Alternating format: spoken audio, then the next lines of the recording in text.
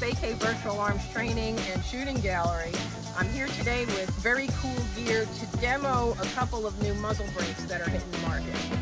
Go, you're rolling? Yeah. All right, so the test of the VCG is going to be with a Zastava M90. Okay, this is the 5.56 version of an AK-47. I'm going to just do it with the plain old slant brake that comes with the gun for a couple of shots as a comparison, and then we'll break the video and we'll go to and we'll exchange and put the muzzle brake on it and try it again. Right here, I do have to pause a moment and explain one thing. All right. I did not have, and they're extremely rare, and there may not even be any in existence, a muzzle brake for a 5.56 AK. So what most people do up to now is they go out and they buy a 7.62 muzzle brake and they put it on their 5.56. Now, it will help, but it isn't optimal. So you're going to see a demo of a 7.62 muzzle brake on a 5.56 AK. I can visually see the difference. Don't just look for the muzzle rise. You can look at the muzzle rise, but also look at how the recoil is moving my body in the video. That's very telling.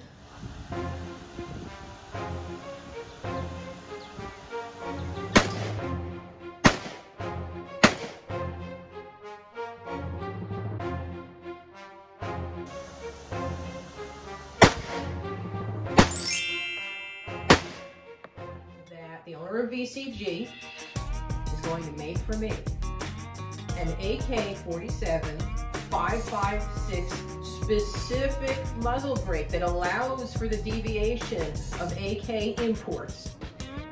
I'm going to take it to the AK Masters competition this year, and it's going to be made available to you too.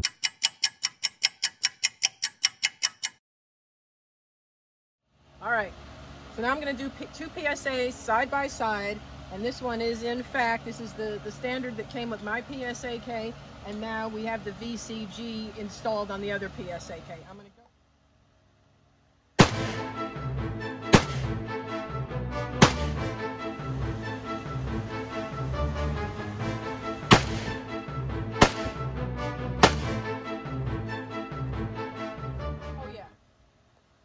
Definitely feeling the difference with that 7.62.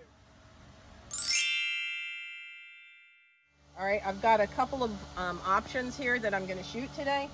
And then lastly, I'm going to demo the VCG, and I'm going to bring this closer so you can get a look at it. Muzzle brake on the AR. I'm using the same ammo in every one, PMC bronze. Okay, we're going hot.